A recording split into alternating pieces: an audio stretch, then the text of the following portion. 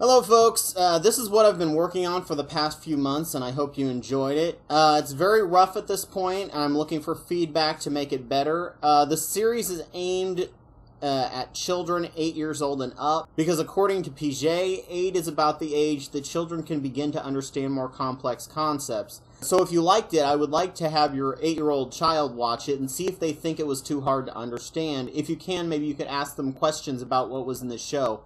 I need to know if I need to go into more detail or if it's fine at the pace it is.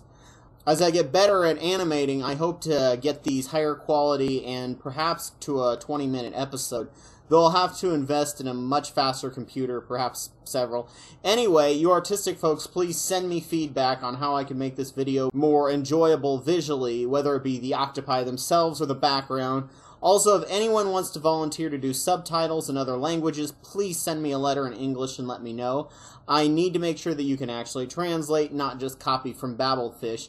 Natives to the countries where the languages are would be ideal. This show is being made to counteract the ignorance about critical thinking and the scientific process. I have no plans to include controversial topics like religion or evolution. I want anyone to watch this and not feel like it's threatening their belief system. I want people to understand how a scientist thinks and why we know what we know. Perhaps this effort will spur a larger enthusiasm and understanding towards science and reason. I have started a new YouTube channel link. It's in the bottom bar. This video alone took around 25 hours to make using Blender, and it's only about half done, so expect a new one in a month, maybe, for now. It's a lot of work, but I think changing the fundamental understanding of science and thinking in people will help them come to better conclusions about reality, and they'll be much less gullible in the future. Thank you. Okay, class, let's look at options a person can take when they want to approach someone they think is saying something that is not true or misinformed. You could try this approach. No, you're wrong, stupid! I can't believe you would think that. Hey, everyone, look at the idiot! Ha ha ha, let's all laugh at him. What a dummy! That would probably be the first thing you would want to do, and it would make you feel good, because you felt smarter than that person. However, you might get some unexpected results that you wouldn't like, and wouldn't help either of you.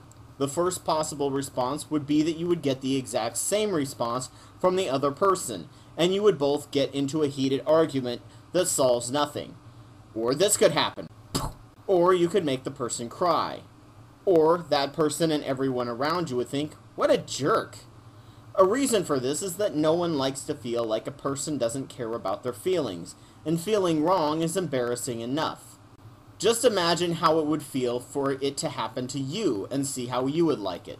No, you're wrong, stupid! I can't believe you would think that. Hey, everyone, look at the idiot! Ha ha ha, let's all laugh at him. What a dummy! See, it doesn't feel very nice when someone does it to you. Why would you think someone else would like it too? Also, this plan could backfire on you. What if you are actually wrong, and they could prove that they are right? Actually, no, I'm right. And I have a book here to prove it. Dork! Now, you feel dumb for even bringing it up. Humility is very important when it comes to approaching someone. Also, try to imagine how it would feel like if someone did it to you. This is called empathy. So, how do you approach someone without being mean? Do you try this approach so that you won't make them mad?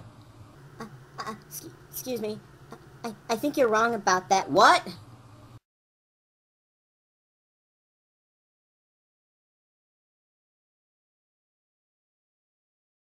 Being shy about it doesn't help you either. As hard as it may be for you, you cannot be shy about something you believe to be right.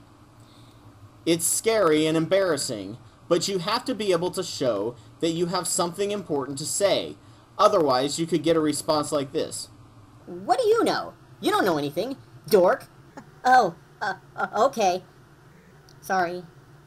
Balance is very important when attempting to approach someone you think is wrong. It may take practice a few times, and don't beat yourself up if you fail a few times. Self-confidence is hard to get.